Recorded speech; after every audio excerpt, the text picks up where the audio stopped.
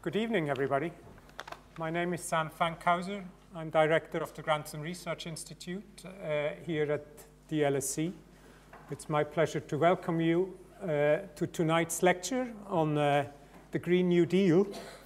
And Pettifor, who is going to introduce her new book to us tonight, describes herself on her website as a political economist, an author, and a public speaker.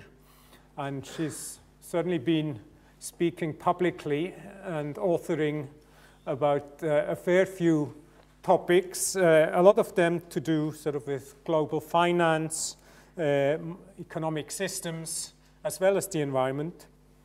Her sort of background, or her starting point, was actually debt, as I understand it. She was involved, amongst many other things, she was involved in the Jubilee 2000 campaign, and I look around and there's a few of you who probably don't remember the year 2000 very well. But at that time, there was sort of a recognition of an unsustainable level of debt in low-income countries, and Anne was involved in a campaign for debt relief for those third world highly indebted countries. So that was a starting point. She moved on from there to figure out that developing countries weren't the only part of the globe with structural macroeconomic issues. So she wrote in 2006, she wrote another book, The Coming First World Debt Crisis. So moving from developing to developed countries. It was quite well timed, because what she said in that book is roughly what happened 2 years later in the global financial crisis of 2008. So Anne has the claim to fame that she correctly predicted the financial crisis of 2008. Amongst sort of her more formal roles and accomplishments, she is a well-known sort of Keynesian macroeconomist. She currently works as director of Prime Economics, which is a network of Keynesian economists. She's a council member of the Progressive Economic Forum, and you start sort of developing a sense of where her sort of political and economic sort of instincts are. And indeed, another thing she is on the Economic Advisory Committee of Jeremy Corbyn. Whether that makes her an economic advisor to the next government or not, is your guess is as good as mine. But she's certainly well clued up with that sort of narrative of left of the center economic thinking. But tonight, of course, she's going to talk about the environment, and she's going to talk about the case for the Green New Deal, which is a book that she's just published. But it's actually thinking that goes back 10 years or so. And she was sort of telling me when we met before how she would sort of assemble a group of like-minded thinkers, environmentalists, economists. She would cook them pasta, they would bring drinks, and they would talk about the things that are wrong with the financial system and the environmental system. That's sort of going back, 10 years or so, 2008, where she started talking and then publishing a book about the Green New Deal. So roughly 10 years before the US Democrats around Alexandria Ocasio-Cortez discovered the term. So there's an intellectual heritage which goes back to Anne. And so she will tell us about her journey, how she discovered the sort of environmental urgency that we write a lot about in the Grantham Research Institute, that idea that you need a systemic transformation of our economic system if you want to deal with the climate change and related ecological crisis. She brings to that, of course, also her sort of new Keynesian macroeconomic views. So we're in for a very exciting evening. Let me therefore stop here and let me welcome Anne Pettifor.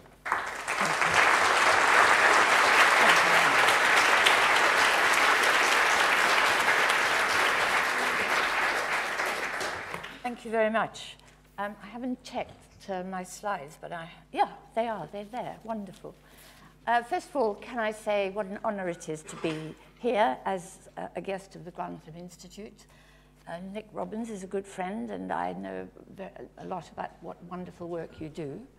So for me, it's a real honor to be in this distinguished group and to have you all listen.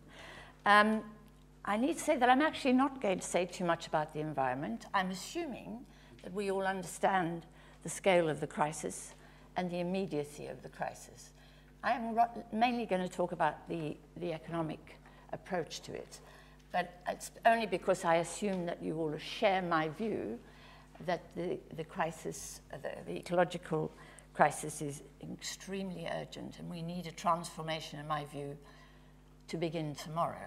And unfortunately, our politicians don't seem to have understood that yet. So I want to begin by explaining what the Green New Deal is, because there's quite a lot of confusion about it. Can everybody hear me, by the way? Am I clear to you? Yeah? So I want to start by saying that it's cathedral thinking to save the planet. As Greta said, we must lay the foundation while we may not know exactly how to build the ceiling. So we are thinking big and structural, because we know that for us to save the planet, to save the ecosystem, we need to transform the economy. Sam, could I just have some water, please? Absolutely. So we're demanding system change, not just climate change. And on the advice of George Monbiot, we talk about climate breakdown, too. And so we want system change, understanding that finance, the economy, thank you so much, and the ecosystem are tightly bound together.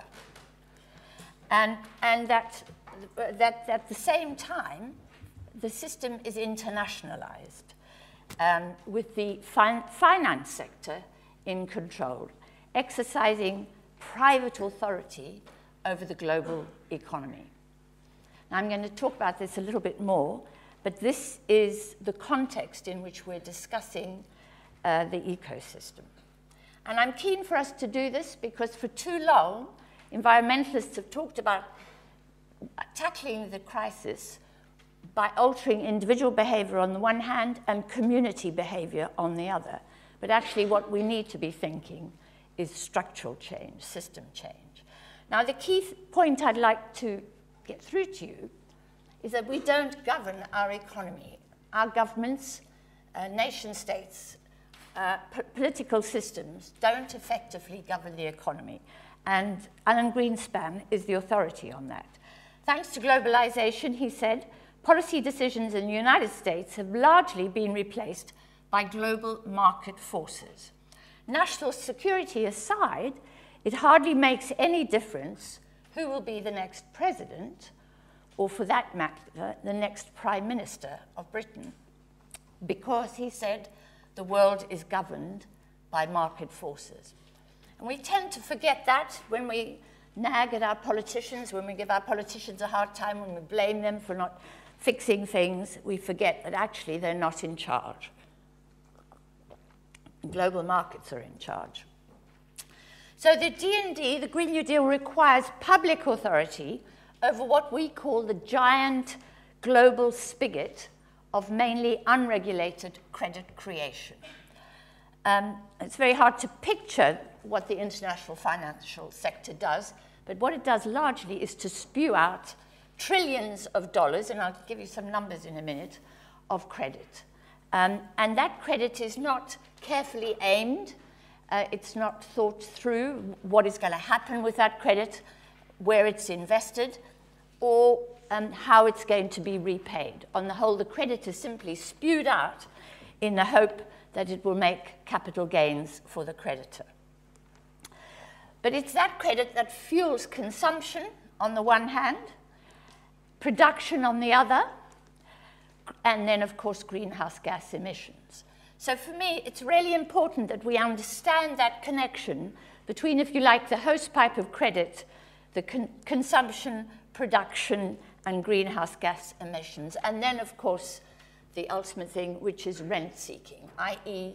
This is creditors who hope to make capital gains not from investing and creating new assets, but from using existing assets from which to extract rent effortlessly. And Rana Faruha, who's a columnist on the Financial Times, has written a brilliant book about this. So, as Bill McKibben has argued, money is the oxygen on which the fire of global warming burns. I suspect he wrote in the New Yorker a couple of weeks ago that the key to disrupting the flow of carbon into the atmosphere may lie in disrupting the flow of money into coal and oil and gas. Consider JP Morgan Chase, America's largest bank and the world's most valuable by market capitalization. In the 3 years since the end of the Paris Club talks, Chase has reportedly committed $196 billion in financing for the fossil fuel industry. Much of it to fund extreme new ventures, ultra-deep-sea drilling, Arctic oil extraction, and so on. Compare that to Exxon, which by contrast spent less than $3 billion on oil extraction research and development each year in the 3 years after the Paris Club Agreement. So really, the fuel for the fire of carbon that's burning carbon is provided by the finance sector and not even by the companies themselves. So in 2018, of the $1.8 trillion invested in all aspects of the energy sector, around $300 billion only went into renewables. The bulk of the rest was devoted to fossil fuels led by oil and gas, as you know. And few investments in the renewable projects can make returns of more than 5 to 8%, whereas typical investments in oil and gas projects, where the barriers to entry are much higher, earn returns of 15% or more. Hence, JP Morgan's Chase's directing of their spigot of credit, if you like, at the oil, gas, and coal industries. So we believe the Green New Deal, in the original architects of the Green New Deal, that these conditions demand structural and system change, not just behavioral, community, or technological change, to permit public investment aimed at renewables and sustainability. It is clear to us that the level of transformation that is needed in order to tackle the climate breakdown and extinctions requires state investment and state interventions. That's the scale, because of the scale of intervention that is needed, right? And I particularly believe that the state has to front-end investment in order to enable the private sector to participate in the transformation, but also to enable citizens to play their part. And I always mention Ken Livingstone and his project when he decided to introduce the congestion charge here in London.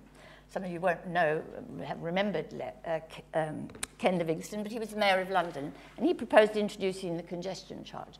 And his staff warned him that if he did that, he was going to lose his next election. It was going to be very, very unpopular. And on the day that Ken introduced the congestion charge, he put 300 new buses on the streets of London. And so commuters had an alternative. They had somewhere else, some other way in which to get around London. And so there was not as much of a furore around the tax as was expected. So for me, we need to front-end investment in our transport, energy, and land use systems to enable citizens to participate and to behave and conduct themselves differently. So it requires massive state investment, and only the state can do that. One of my colleagues on the Labour Party advisory was Mariana Mazzucato, and she's written a wonderful book called The Entrepreneurial State, in which she argues that the private sector is like a timid mouse and the public sector a roaring lion. And that's why, you know, all of the modern technology we use today, our iPhones, almost everything that's in our iPhone was invented, the internet and all of that invented in the first instance within the state, because the state could afford to take those risks and, as like a roaring lion, was not afraid to take those risks. Steve Jobs would have been a little more cautious. So the key point I want to bring to you tonight is that the New Deal, on which the Green New Deal is based, originated with Keynes in 1919. And I hope you won't mind if we divert a bit and go back and talk about the history of this, because for me it's incredibly important in understanding why the New Deal, the Green New Deal, is what it was. So this is 1919, exactly 100 years ago. World leaders were gathered in Paris. Europe was in chaos. Europe was collapsing. This had been an incredibly destructive war. And there was Bolshevism in Russia. There were uprisings in Germany. There was anarchy and chaos across Europe. And Keynes was very angry because it was clear to him the leaders cared not a damn for the future of the people of Europe. They cared not a damn. They cared only about their own political interests. And they were willing to sacrifice Germany and make Germany pay for a war which had been rather pointless, but which they themselves had helped to trigger. So as Karl Polanyi has written, the war was about nothing in particular, and it had settled nothing essential. Yet it had been more terrible than all its predecessors. And he argues that this underlying comprehensive event was no other than the dissolution of the international system upon which, he said, our civilization had unconsciously depended for its life and growth. What he goes on to show is that institutions had collapsed.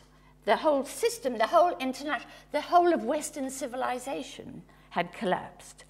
And he said what is so interesting, and it is still the case, that as a rule, a society does not become conscious of the true nature of the institutions under which it lives until those institutions have already passed. We're not aware, on the whole, that our economy is governed by market forces. We're aware of globalization, we know about how international it all is, and so we know big bad corporations, etc. We don't really, society as a whole is not aware that we're governed by those institutions. We're not aware, for example, of our monetary institutions and how they operate. Many of us are not aware that we live in an economy with developed monetary institutions, which enables us to have money and which enables us to argue that we can afford what we can do, that we can afford to transform the economy and save the planet because of the nature of the monetary system that we enjoy.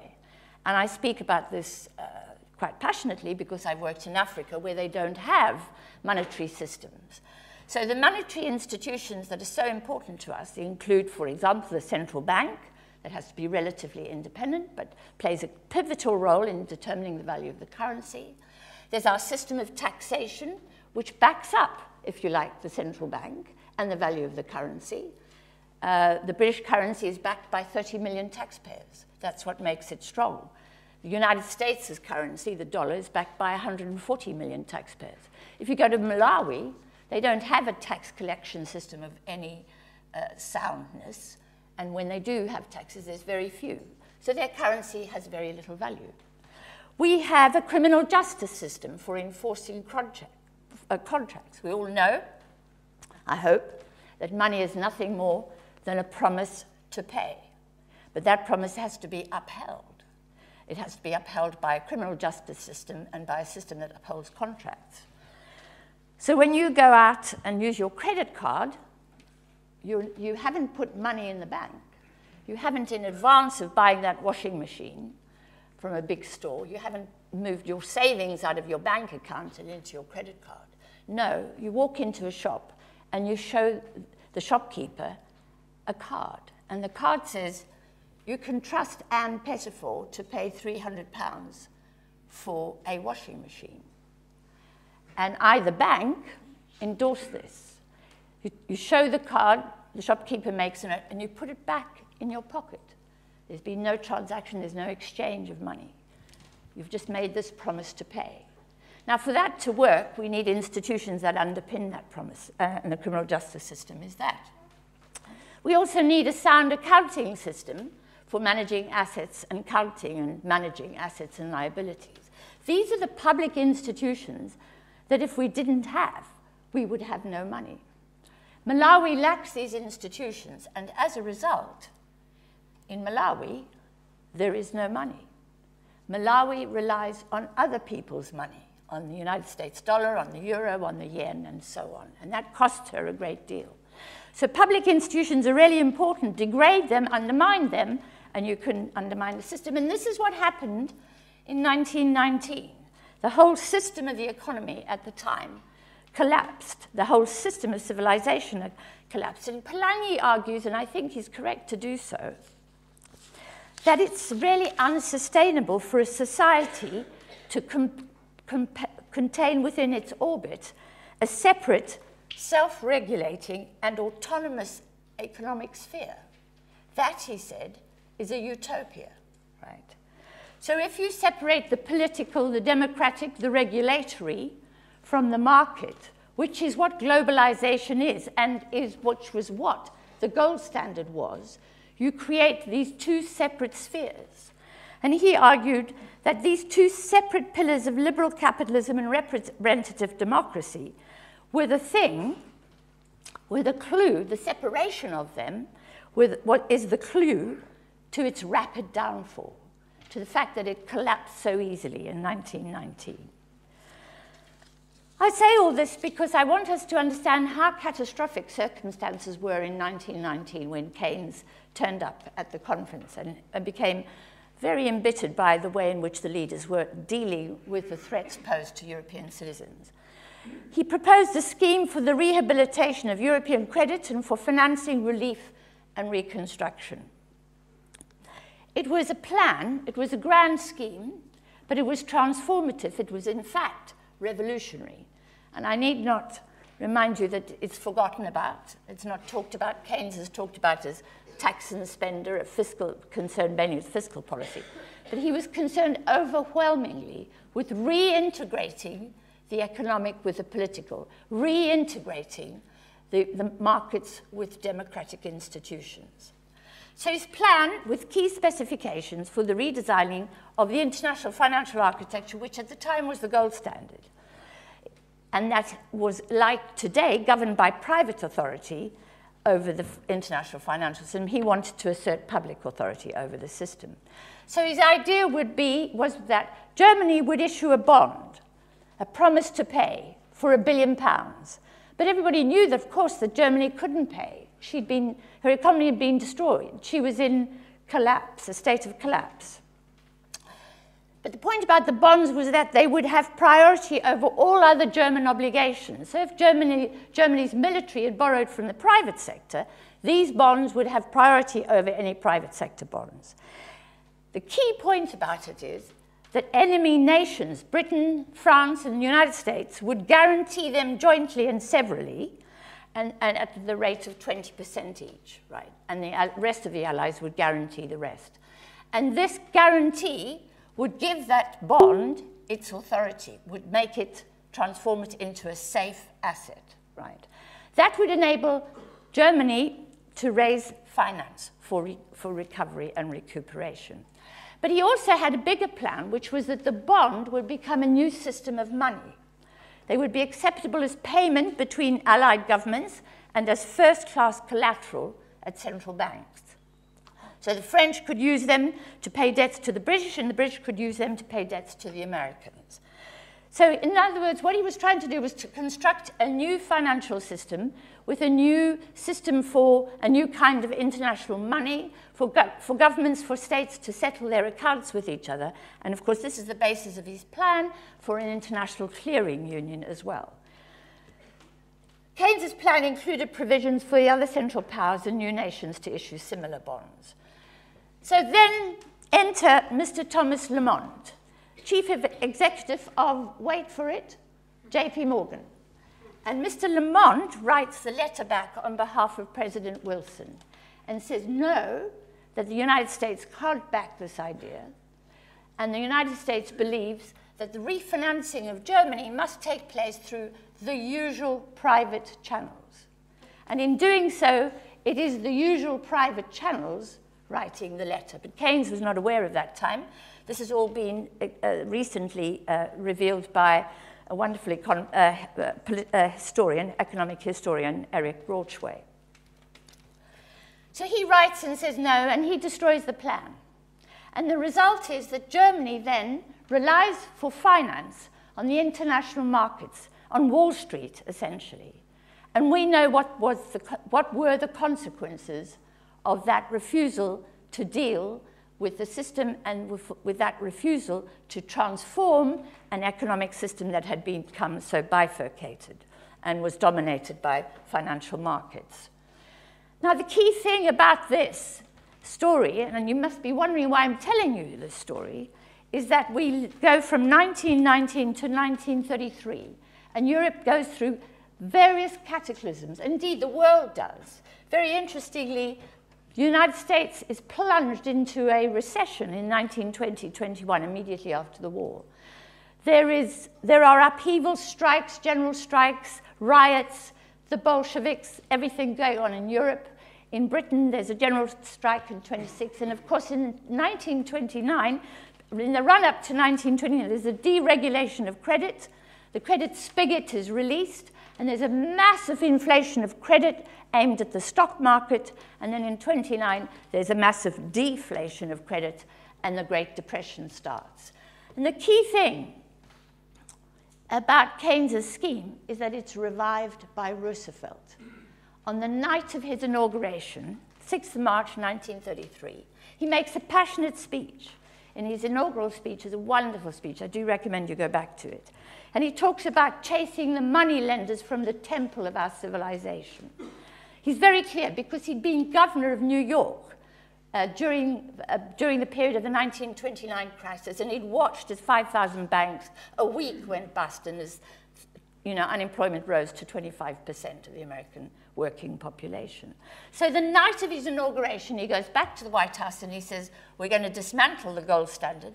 I want the banks to hand over their gold tonight and tomorrow. And his advisors say, well, that can't happen because it's the Sabbath. You're going to have to wait till Monday.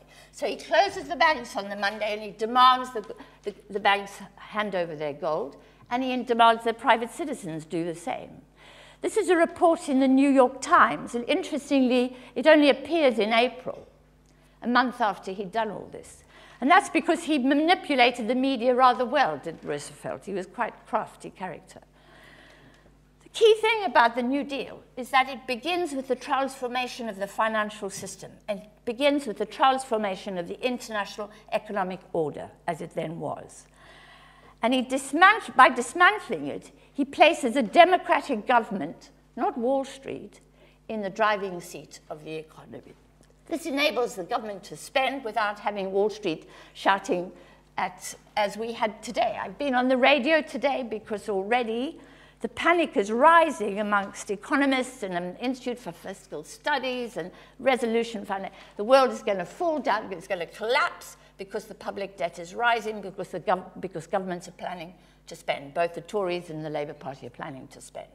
Panic has already been triggered here as we stand today. Pretty much the same would have happened in 1933. But by dismantling the gold standard, in a sense, what Roosevelt does is he takes the bite out of that, and he enables government, not Wall Street, to be in the driving seat of the economy. This enables him to tackle the scourge of unemployment, which was very high, 25%. It enables him to invest in creating work for American workers, and also in events, of course, in American social security and so on.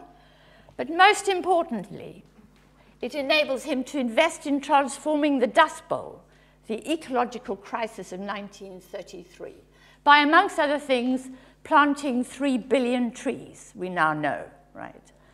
So this was a very severe crisis, which spread from Texas through to Nebraska. Agricultural policies had denuded the land, and people were migrating in their thousands away. It was causing massive disruption. And one of the first things he does is to set up the Conservation Corps and employ hundreds of thousands of men, and they were mainly men, and they were mainly white. So the man has his enormous imperfections, and he gets lots of policies wrong, but he employs people immediately in these conservation corps, and they go around dealing with this very severe crisis. And in addition to that, he invested in the arts and in culture. John Steinbeck's book on the Grapes of Wrath was funded by a grant from the Roosevelt administration. So do you see where I'm taking you? That this New Deal, the Green New Deal, is embedded, it originates with these ideas, 1919, 1933, and now back to 2019. So for us, the key thing about the Green New Deal is that we must manage the spigot that drives the hyper-globalization juggernaut. We want to restore public authority and management of credit creation. Credit creation, as I explained earlier, depends on these publicly financed institutions backed by taxpayers. If we take away, for example, the safe assets, which are government debt, companies like BlackRock and Blackstone and private equity firms that are desperate to hold on to safe assets, for which there are a shortage of safe assets. London property is not a safe asset. Picasso's works of art are not a safe asset. They can degrade and deteriorate. Government debt, backed by 30 million taxpayers, is a very safe asset. And there's a shortage of this stuff because of austerity. But basically, these assets are things that we should be able to manage because they are vital to the private finance sector, but they are assets that are created and backed by taxpayers. So we want to see public authority restored through central bank action to green collateral frameworks, i.e. for central banks to exclude brown assets from eligibility eligibility for central bank resources. In other words, we all know QE, quantitative easing, is a process whereby central banks exchange assets for central bank money, which are reserves. They're not like the money that you and I have, but it is still money. They are resources for the banking system and the financial sector, right? But they will only provide that in exchange for an asset and the signing of a contract and, of course, the agreement over a rate of interest, right, for that exchange. So we're arguing that central banks must now stop accepting onto their balance sheets brown assets. There's a huge argument. We've just written a paper with Professor Daniela Gabor on how you work out the taxonomy of brown assets and green assets. How do you determine what is a green asset and what is a brown asset? I'm going to leave that to the experts, and we don't have to think about it now, but we do have to think about the role that our central bank's playing in propping up the private financial sector and doing it almost unquestioningly and unconditionally. From now on, the conditions have to be, thou shalt not obtain central bank resources unless you have on offer assets that can be defined as green assets. That will be a major discipline on the financial sector. So we want to manage access in general to central bank resources, to public safe assets. I believe, and this is controversial still in some circles, but it's gaining credibility, I believe that we should manage the flow of capital across borders, because flows in and out of and across borders can be extremely volatile and can be extremely disruptive. If we want to be able to spend, we want stability of the currency and we want stability of the economy. We don't want the finance sector to take all its money and zoom out and then come back again. But one of the most important reasons for managing capital mobility is so that we can tax these great behemoths that are now the world's global platform companies. And it's no good talking about tax justice and so on in a world of capital mobility. There's no way you're going to get tax justice if Apple or Amazon or Starbucks can just take their money across the road to Ireland at a whim. And the other point that I'm passionate about is the management of interest rates across the spectrum of lending and borrowing. And Keynes is passionate about this too. His general theory is called the general theory of employment, interest, and money, right? And the reason for that is that interest is extractive. And my experience as working with sovereign debt countries has made this very clear to me. If you're Brazil and you have foreign debts, you have to strip your forests to raise the hard currency, the dollars needed to repay your foreign debt. You have to fish your seas to raise the hard currency, the dollars that you need to repay your foreign debt, right? But equally, in our own economy, people are having to work longer hours. We're having to strip our ecosystem of its assets in order to generate the resources needed for managing exponential rates of increase, compound interest, if you like, set by creditors. And it's about tackling interest it's about how fundamental interest is to the ecosystem that I would like to raise with you. I think it's extremely important. Of course, this has to be a globally coordinated reflation strategy, and we work with UNCTAD's Trade and Development on this, because there has to be a focus on structural transformation led by the public sector, not just here, but across the world. So, we've transformed the financial system. We now have a new, more balanced system, and we have public authority of it. So what is the Green New Deal economy going to look like? What are the principles of it? Well, in my modest little book, I try to outline that in basic terms, but I simply want to outline what I believe ought to be the principles. And this is for debate. Of course, we can argue about this. So for me, it has to be a steady state economy. We have to end the delusion of infinite expansion. And by that, I mean we can't use the term growth anymore. Personally, I find the term growth totally unacceptable. Not many people know this, but until the 1960s, it wasn't much used in economics. It was reinvented, if you like, by the OECD and Sam Britton of the Financial Times back in the early 60s. And I think the reason for that was that Britain's economy wasn't growing at the same rate as the financial economy was growing. So if you think about financial speculation,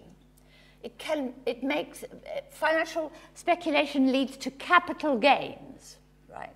And capital gains can be exponential. As an example, if you take out a ticket on the lottery and you win $1 million, you can make an exponential capital gain overnight.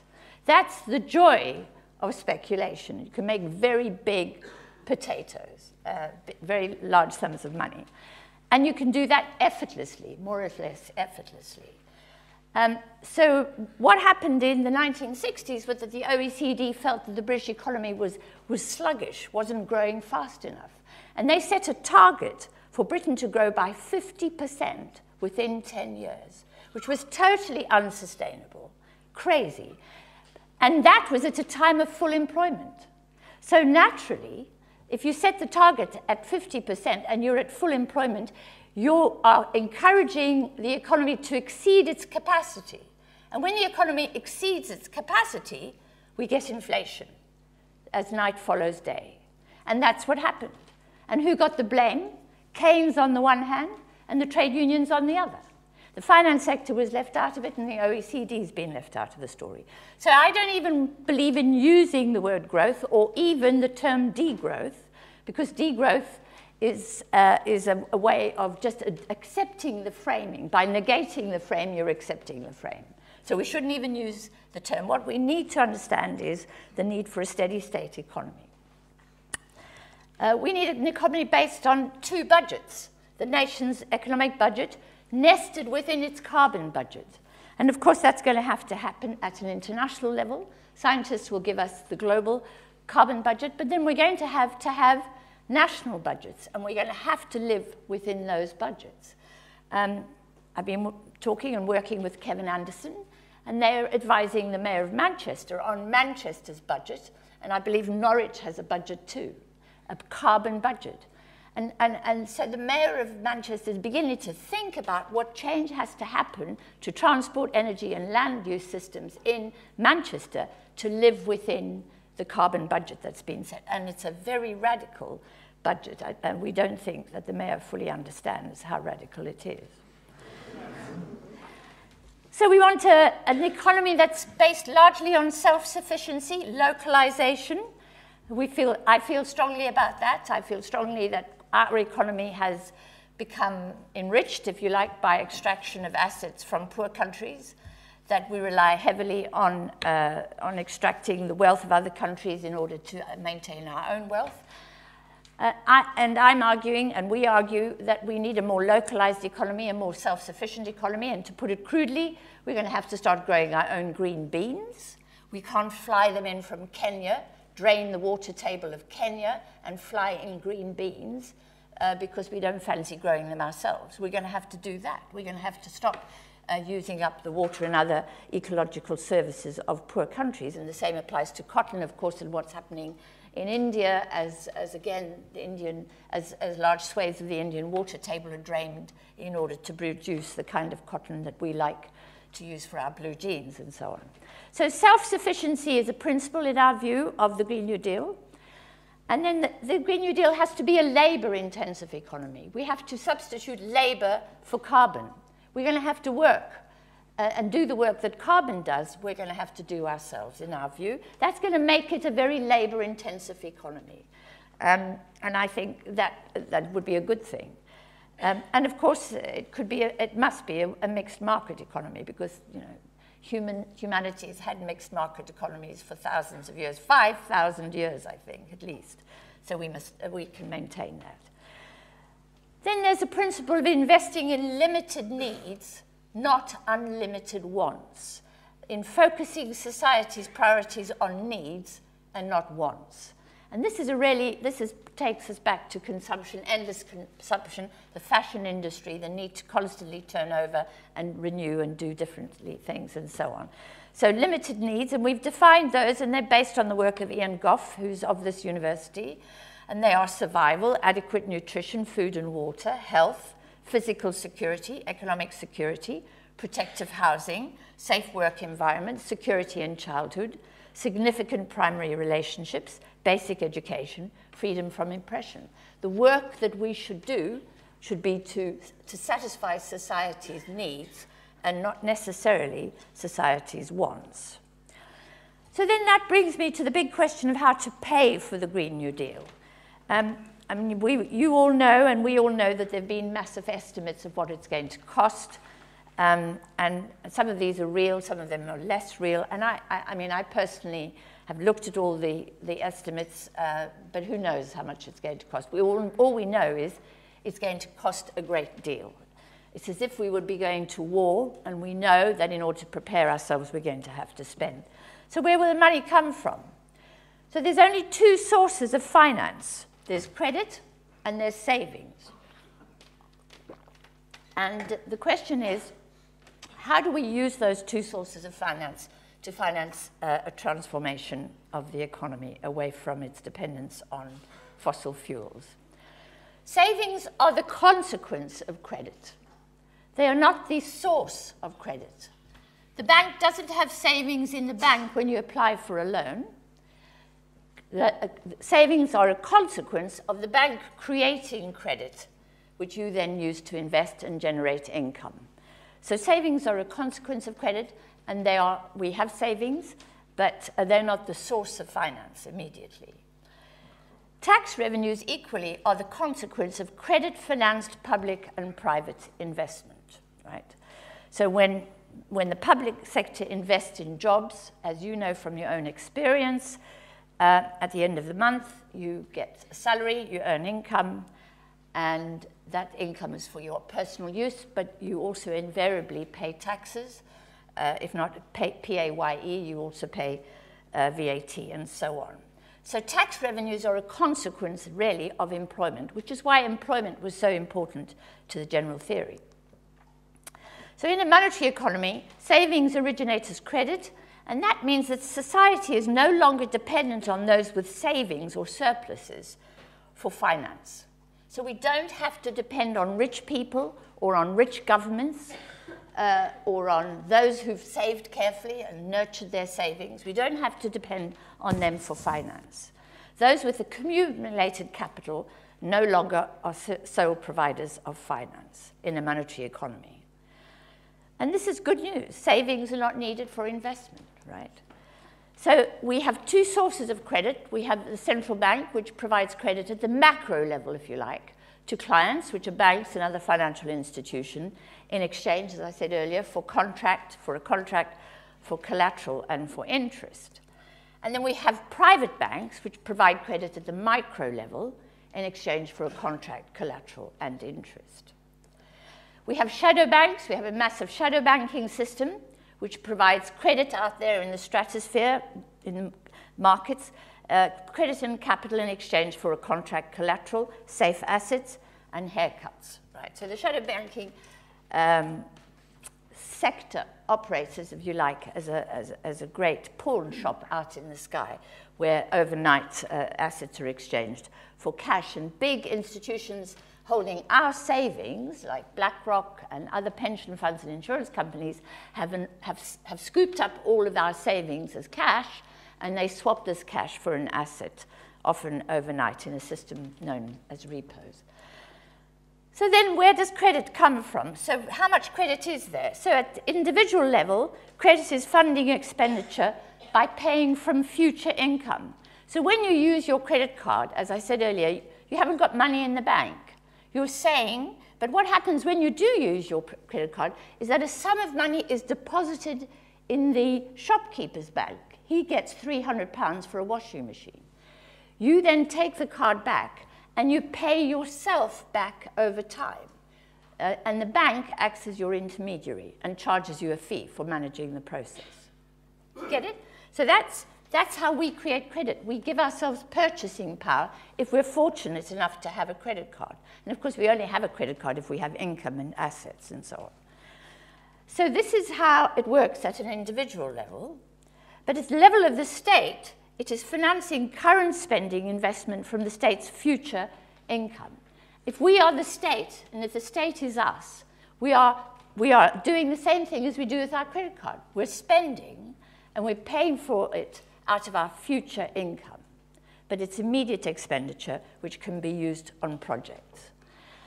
So how much is there? Central banks have issued $13 trillion, roughly, in credit since the financial crisis. $13 trillion sounds like a lot of money, but it isn't, in fact. According to the Bank for International Settlements, there is something like $183 trillion out there in total credit to the non-financial sector. Now, that's private banks, high street banks, lending money to the non-financial sector, lending credit. 183, this is the spigot. This is the spigot of credit. Now, there's a big question as to whether or not all that credit will be repaid at some point, remembering that global income is only about $80 trillion. That's an awful lot of credit, and it's why the IMF, the World Bank, and the Bank for International Settlements are worried about the degree of debt out there. It begins as credit. But that's how much the private banking system has created for the non-financial sector. And then the shadow banking sector apparently has about, according to the Financial Stability Board, has $185 trillion in assets, financial assets as well. This is big money we're talking about here. In total global financial assets amount to $377.8 trillion. Now that's a lot of money out there that's been created. For what purpose? We're not at all sure. But what it shows you is there is no shortage of this stuff. The question is who manages it and in whose interest and where is it going? That is the real question.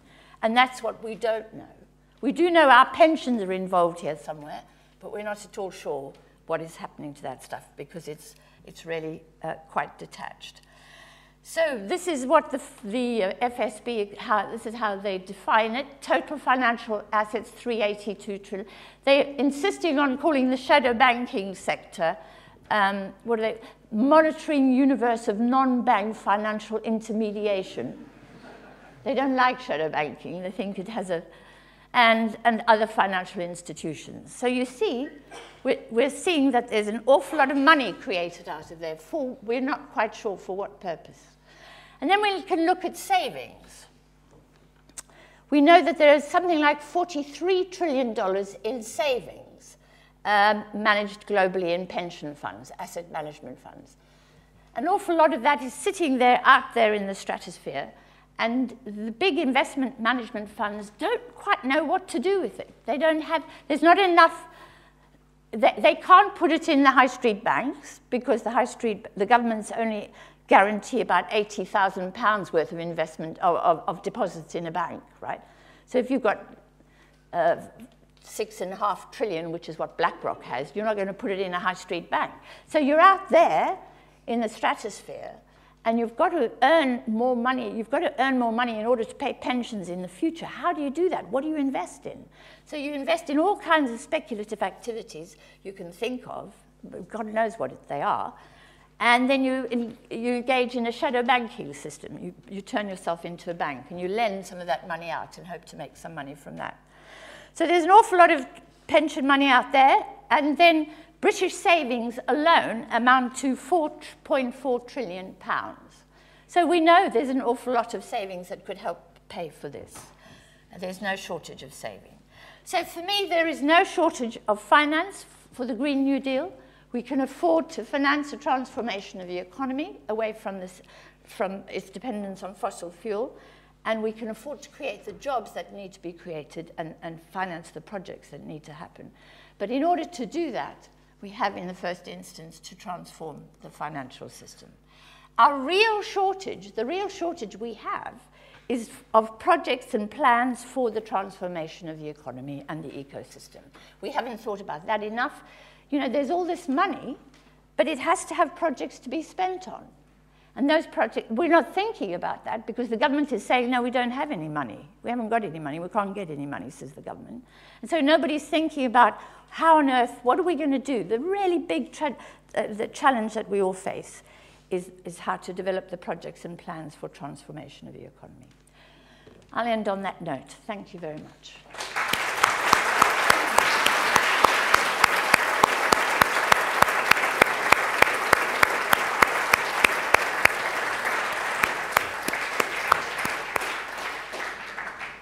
Thank you very much, Anne. This was a fascinating economic history lesson and a radical agenda. So if you don't have any questions, there's something wrong with you. But let me remind you that questions are not the same as comments.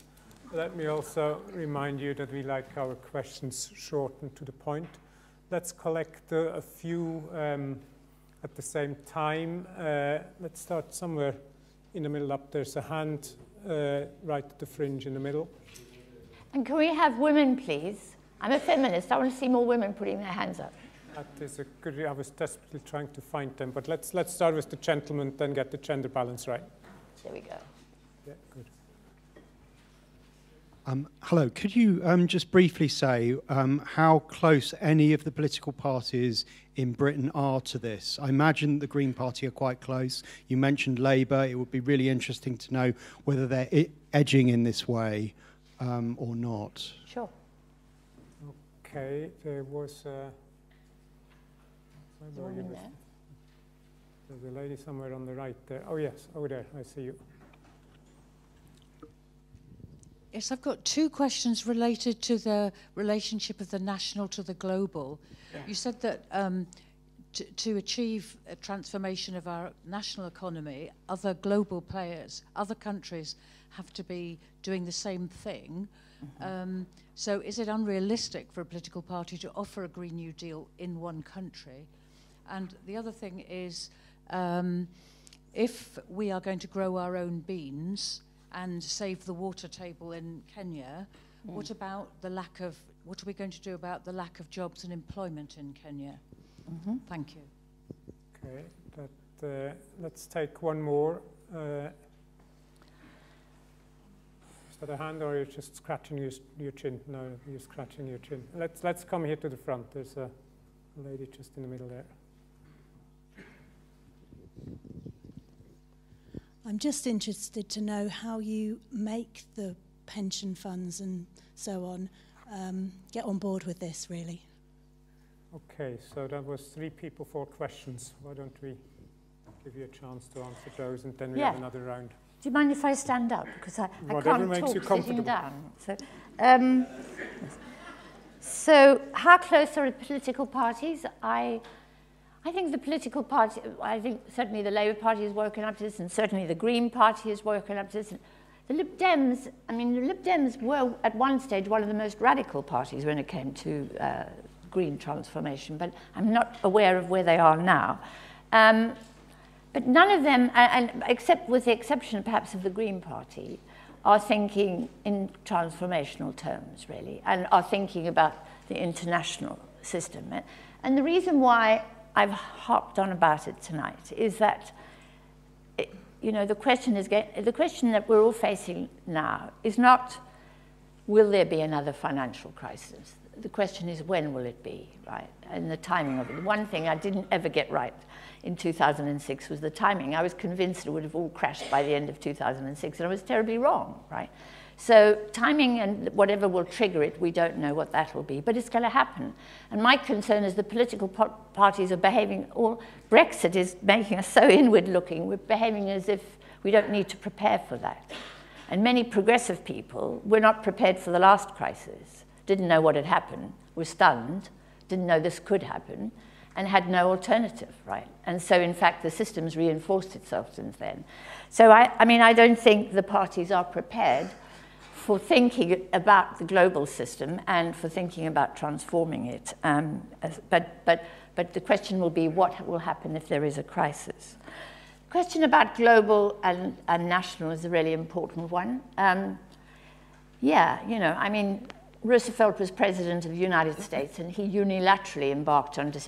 By the way, Britain had already dropped out of the gold standard in 1931, but that was almost by accident, and we were forced to because we just simply couldn't sustain it any longer.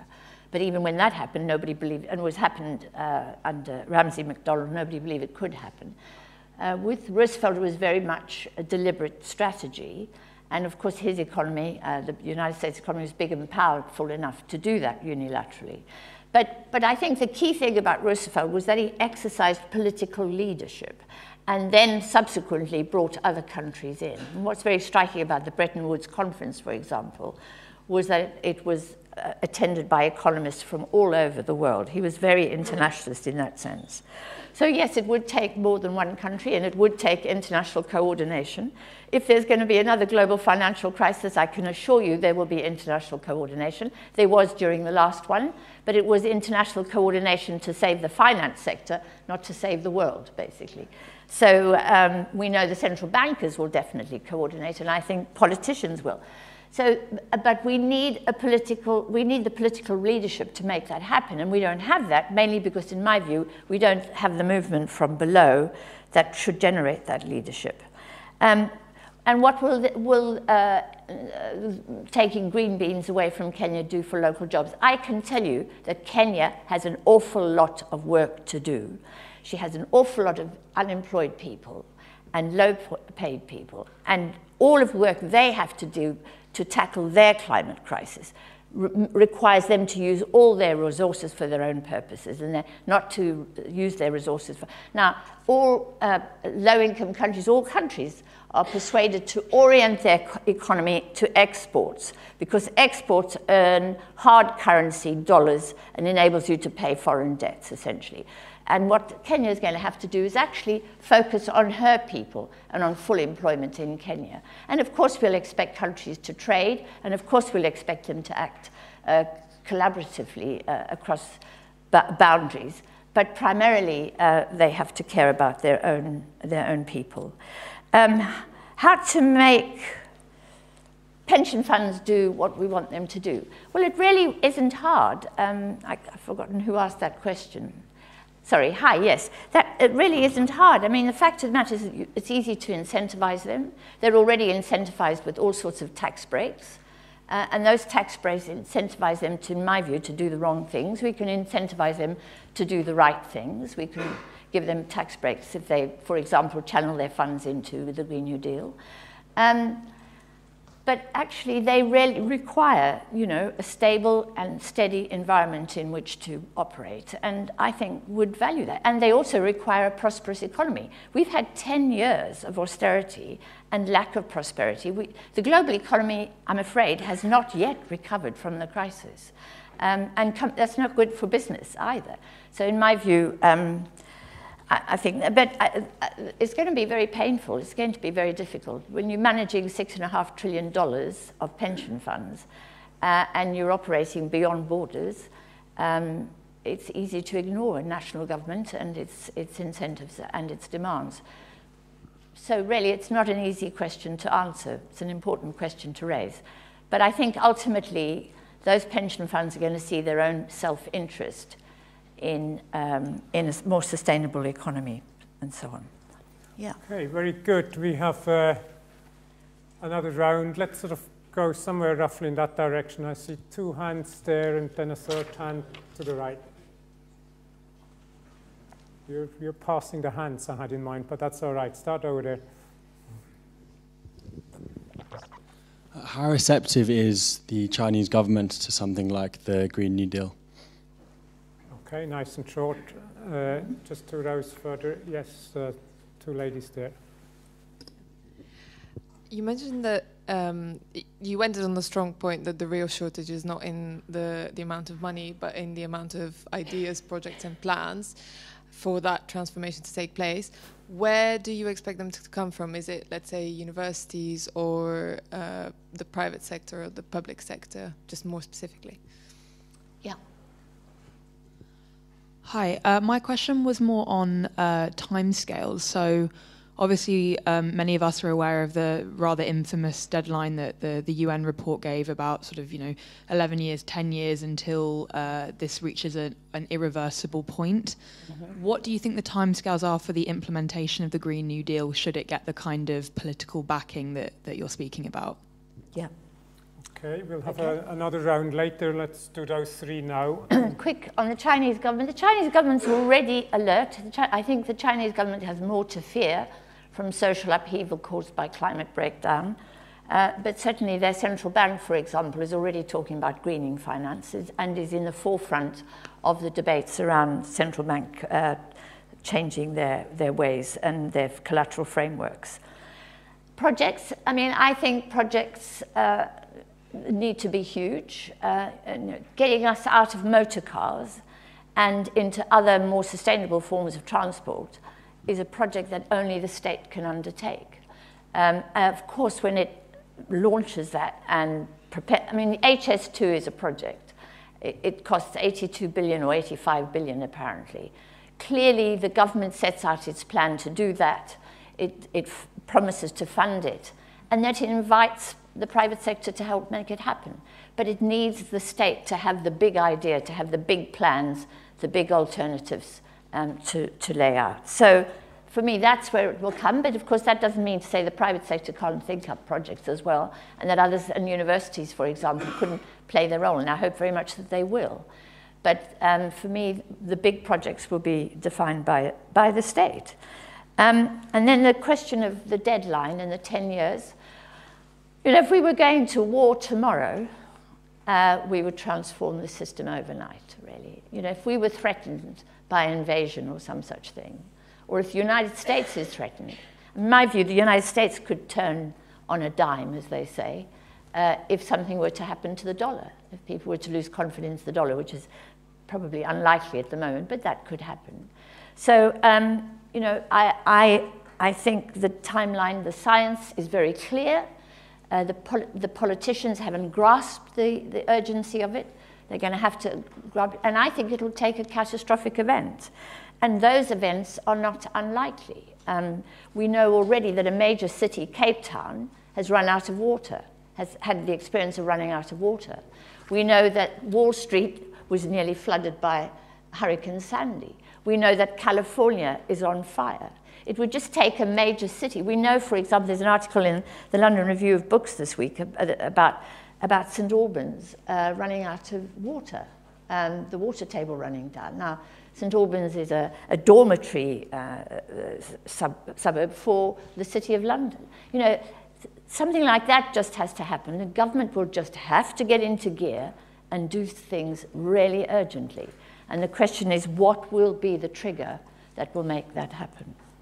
Very good. We have another round. Let's come to this part, and we work our way forward. There are 2 hands there. One is Aurelia, and then the lady next to him, and then we come further down. Hi. And thank you for a really interesting talk. I was wondering if you could say something about why there was such a kind of massive expansion in global credit. I can't bring the exact figures to mind, but it's something like global credit doubles between 2000 and 2006, roughly like that. And I guess, why did that happen? And is that something that needs to be addressed as part of this package of structural and policy transformation? Yeah. Oh, thanks again for your presentation. How do you reconcile the labor intensity message with a need for stable salaries, stable wages, particularly in the agricultural sector? If we go back to 25% of the population in the agricultural sector, wouldn't we go back to subsistence level incomes in that sector at the same time? Okay, let's do 4 because there's a gentleman there, and then we come to the front row. Thanks. Also about the labour-intensive side, could you explain a bit more about what everyone's going to be doing in a labour-intensive but no growth situation? Right. Okay, let's do a very quick 4th question, and then, Okay. since we're quite efficient. Yes, can you justify Europe, for example? Europe is about government. They are, let's say, managing the investment. Now, my question is, we are living in a 4th revolution. This means I'm agreeing with your New Deal coming locally. But government has not all the means, as the data, as the information should have, but it does not have. So it's lack of planning and strategy from government side. And that's what happens in Europe. That's why this type of non-growing, especially in southern part of Europe, because of not lacking of money, bad spending the money in program and projects. Yeah. And that's what create all this type of, let's say, we can say revolution. For me, is a more, let's say, data-driven process from bottom, and I agree with you, where then you can plan, and then you can invest in a right direction. So the financial sector should let's say, integrate this risk before they send, private and public authorities. So the financial risk that coming because of not knowledge or data. Yeah. Okay, very good. So that's 4 for you. Okay. So why did credit expand? Well, credit expanded so wildly because it can. Credit, the creation of credit is almost effortless activity. And there are almost no constraints on big institutions from creating credit. There is no government. They are literally, and this is where Polanyi is so right about the separation, of the economic system from the state and from the political system. And that was the design.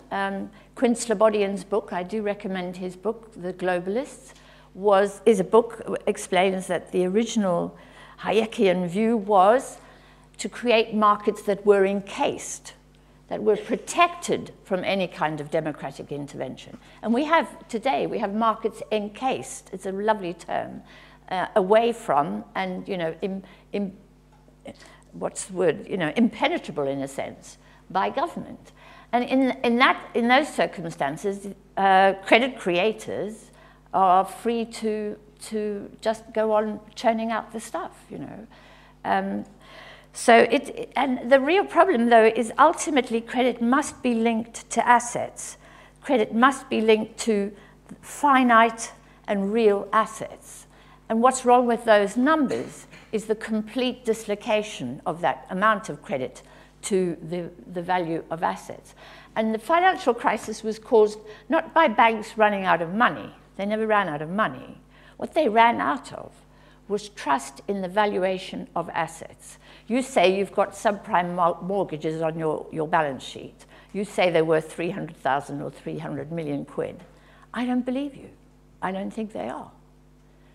Because, subprime mortgages are falling in value. Or I just don't believe you. It's a matter of trust. That's what's so absolutely fundamental to the monetary system. And when they no longer trusted the valuation of assets on banks' balance sheets, the system just collapsed, just like that. And so the problem with having so much credit relative to finite assets is that that moment is going to come. And the question is only when, really.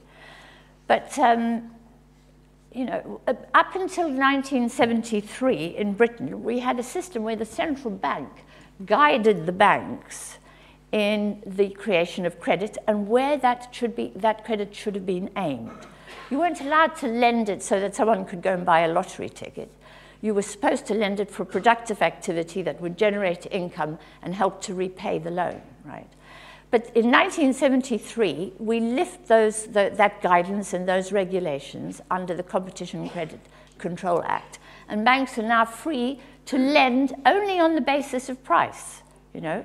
And so we get the awful scene, I don't know if you've all seen The Big Short, but there's that wonderful scene where the Wall Street banker is trying to find out whether or not the system is vulnerable, fragile, and he goes to Florida to look at the property market, and he goes to a nightclub, and there's a woman going around a pole, and he says to her, naked, and he says to her, do you have a mortgage? And she says, yeah, of course I got a mortgage. And he thinks, boy, she lives off tips, but she's got a mortgage, you know. And he says, and your interest rate, is it a variable rate? She says, yeah, of course it's a variable rate, you know, because I'm a very risky borrower. And he thinks, wow, this is it. The system is going to fall down. And he's about to walk out of the nightclub, and she says to him, by the way, I've got 5 mortgages. And the reason she had 5 mortgages was that the bank could charge her 15% because she was such a risky borrower. So what happens after 73 is that credit is issued on the basis of price and not on whether or not that was the best way and the best direction for the credit. And so they went crazy. They would only lend, you know, lending to risky borrowers is the most profitable. So what to do about stable salaries in a labor-intensive economy? I really don't know. I think they have to be managed. You know, the government's going to have to play a part here, but we've had full employment in the past, and we've had stability and prosperity. We've managed it. And I think we're going to have to manage again. And whether or not we're going to have, why we should have very low salaries for, I think what's going to happen is that the kind of work we do is going to be valued in a different way. Right now, growing beans is not regarded as valuable work. Looking after people with dementia is not regarded as valuable. Speculating on finance and working in the City of London is regarded as very valuable work, right? I think this is all going to change as we begin to understand that actually our values have to change as well as our economic system. So I don't have a really sensible answer to that question, and I apologize for that. Your question on Europe, that they don't plan and they don't manage projects properly, is that what you're saying? They get the finance, but they don't... The government, the program and the strategy and the project from top down. Yeah. So who is this? Europe, not the local. And my question is, I agree with your approach. The Green Deal comes from down in a knowledge-based approach. Yes. So government know where to invest the money. Yes. Yes. On this one. This is Our problem is that actually the economic system now is quite anarchic, and also the government and the state have been narrowed down and lack resources and lack skills and lack capacity. We're doing this right now to our own civil society. We're denuding our civil service, really. So we're getting rid of all skills and knowledge and background. We're deliberately saying you don't need that. You know, the market will solve the problem. And that's happening in Europe as much as it is here. But I think what's important, I'm glad you raised the point about Europe, because the really important thing is that Europe provides a framework for countries to coordinate.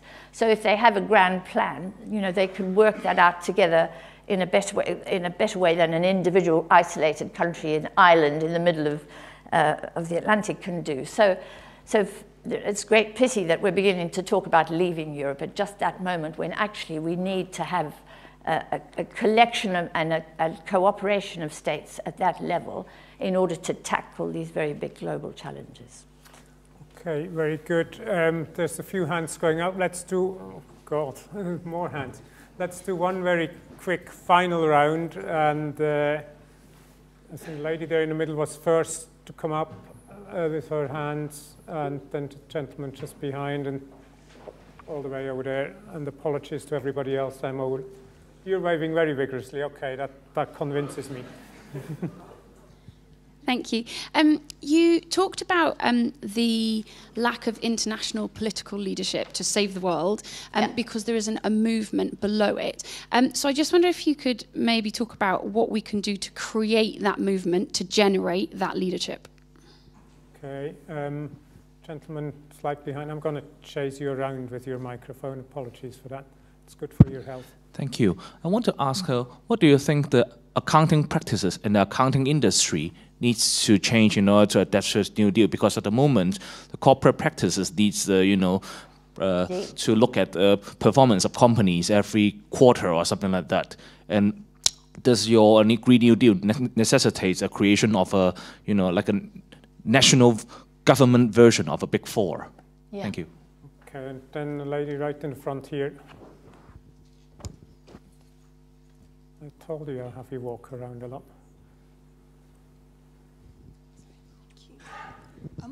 Hi, it's a follow-up question on Europe. There has been this notion of creating the European Green New Deal. Do you think it's a feasible project to have something like that in Europe, considering the fact that the currency is not, well, each country doesn't have its own sovereign currency, and, well, Europe works and operates as a trade bloc? Do you think it's a feasible and possible notion? Yeah. Let's do a very quick fourth and final question, because the microphone is just next to you. No, it's just gentleman there waving keenly. Thanks very much. I would like to ask, you did a really nice example of the Dust Bowl, and as we come closer with Roosevelt, that example that you explained, as we come closer to this next economic crash, obviously there's the ecological crisis, which might be an amalgamation of both of them. So I really like the idea of potential projects for transformation. That was a great example of a project that Roosevelt created, and I would just love to know more about like how we could move towards restoration projects. Right, sure. 4 final questions to round it off. So the movement from below, how do we create leaders? Well, I think we do what we're doing. I mean, I think Extinction Rebellion and all of the uprisings, the insurgencies that we're seeing will create those leaders. I mean, it's really hard to think about. I'm very dependent on Polanyi's analysis, and Polanyi was very clear that, we have the economic system which is independent of the political system, and any attempt of the political system to interfere with the economic system, so this state of separation of the two is ultimately catastrophic. He says it's utopian to believe you can run a market economy independently of politics and of the state. So he feels that there will always be a crisis. There's going to be a crisis. But what also makes the crisis worse is when the political process tries to interfere in the market and disrupts the market as well. So the two things, he's pretty dismal about it. And he says out of that rose fascism in the 1930s. And I think we're seeing across the world insurgencies, not just in one country, but around the world, from the Philippines to Brazil to Russia to the United States to Britain, wherever you look, there's these political insurgencies which can just move towards authoritarianism and which seem to want to do that, seem to be moving in that direction. There's very little moving it in a more progressive direction. And the question is, can that be done? I think we will get the leaders out of a progressive leader, out of progressive movements. And I think the work we're doing on drawing attention to the science, Greta Thunberg has just been amazing, as has Extreme Rebellion. But the thing is, we've been doing this for 20, 30 years. We've certainly been doing it for 11 years. And it's been so hard. But out of that, I think we just have to keep beavering away as a movement. I think I just married 2 big subjects there, these are 2 big questions to deal with here. On the accounting industry, I'm really no expert on that. I don't see it as becoming a sort of government-funded or government institutionalized system. What I do think is we definitely need more diversity, that there's a lot of corruption between accountants and these big corporations, a lot of collusion, and the fact that it's so concentrated as an industry is deeply destabilizing and difficult. My colleague, Richard Murphy, on the Green New Deal is much more of an expert on the industry. So I recommend that you look at some of his work because he understands the industry much better than I do. The European G&D, absolutely it's feasible. Of course it's feasible. And, you know, if countries would only coordinate and cooperate. And again, for that we need leadership, but also for that we need a movement from below. And we're already beginning to see that happen. Yanis Varoufakis is promoting it, but I'm finding myself being invited to European countries. I'm going to 3 countries in 1 week soon because there's so much interest across Europe in the Green New Deal. And yes, I mean, this would be a thing that could unite Europe in a really positive way. This could be a project that could bring all the peoples of Europe together behind a single, you know, transformational demand and do great things for it. Unfortunately, the European monetary system is designed for that not to happen, but that's a whole big story, and I'm not going to go down that road now. On the question of the Dust Bowl and how that worked, I mean, it was very simple. He simply hired unemployed men and put them in conservation corps, gave them spades and probably trees, and sent them out to plant trees. Now, I mean, there was already a conservation movement in the United States at that point, so they built on that. But really, it started on a very simple basis of, you know, unskilled workers being mobilized into camps, being paid and fed and supported. Unfortunately, he segregated them between black and white, and he wouldn't allow women to do this, and women are particularly good at that. But it was the kind of work that was absolutely essential to restore the health of the agricultural sector, but not very difficult to do. It was planting trees, it was setting up parks, and so on. There's a book called Nature's New Deal, which I recommend you read, which goes into it in much more detail. Right. Okay, very good. So this is the end of tonight's event. Almost the end, because one more thing will happen, that Anne is available outside. If you're interested in her book, she's outside to sign books, so there's a chance to continue the conversation outside. But in the meantime, let's thank Anne very much for a really fascinating lecture.